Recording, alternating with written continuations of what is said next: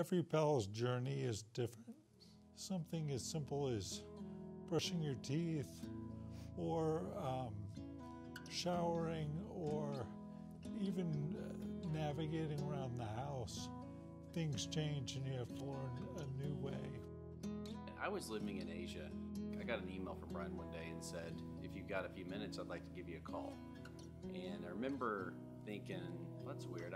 You don't hear from a lot of people that want to talk and want to call you when you're 10,000 miles away. And Brian called and he said, hey, I just want to let you know I've been diagnosed with ALS. It's terminal. And I remember how calm he was about it.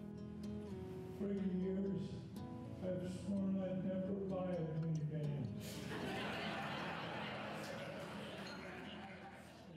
He was also smart enough to know that he needed help, right?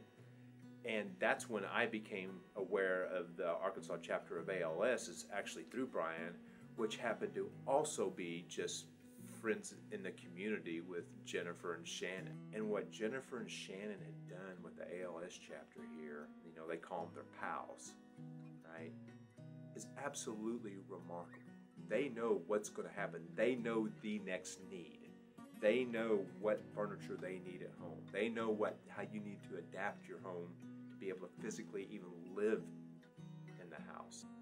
I remember nights I would talk to Jennifer Necessary, and she was running over to get Brian's daughters and to take them to go trick-or-treating or buy them a Halloween costume.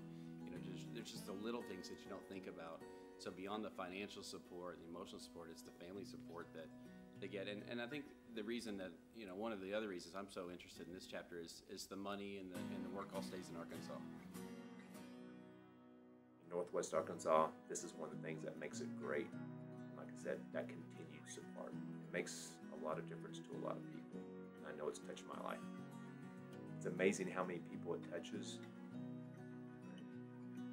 now and in the future. And until we find a cure, you know what? That support needs to continue.